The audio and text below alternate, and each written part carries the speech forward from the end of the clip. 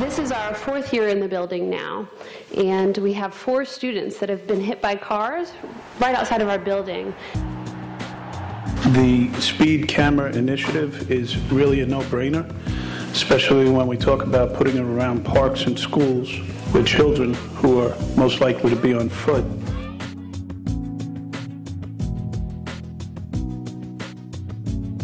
Speeding is one of the major contributors to pedestrian injury, so if you can decrease people's speed, get them to be paying attention better, then it's less likely they will hit someone. As a social worker in the ER Children's Memorial, I see the result of what happens when kids get hit. And trying to tell a family that their child's been hurt because somebody ran a red light in front of their school it's sad, it's horrible and devastating.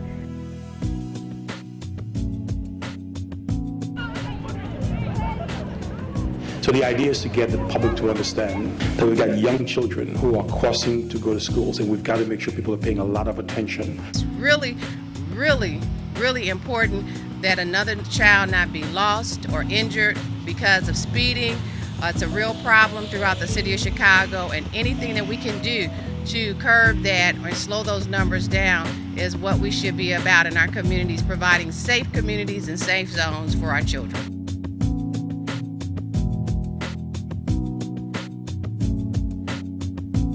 We have 32% of our school children, roughly 1/3, that walk to school every day.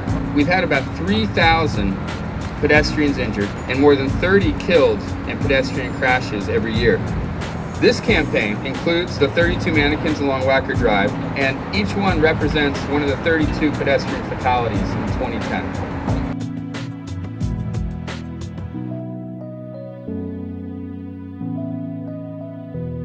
If we can save lives, if we can reduce accidents, and if we can take our resources and reapportion them to other places doing other things, I think that's all good. This bill is about children and their safety.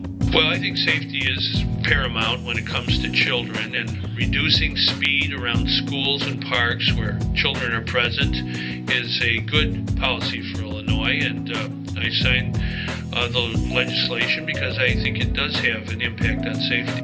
Law itself will encourage all of us to slow down around schools and parks. We don't want any tragic accidents that cause harm to children or anyone else. Being able to record the speed of a car going in these zones where you should not be speeding, where you should be careful, where you should be watching what you're doing is very important. It will hold people accountable. It will make them drive slower. It will make them more aware of what's around them.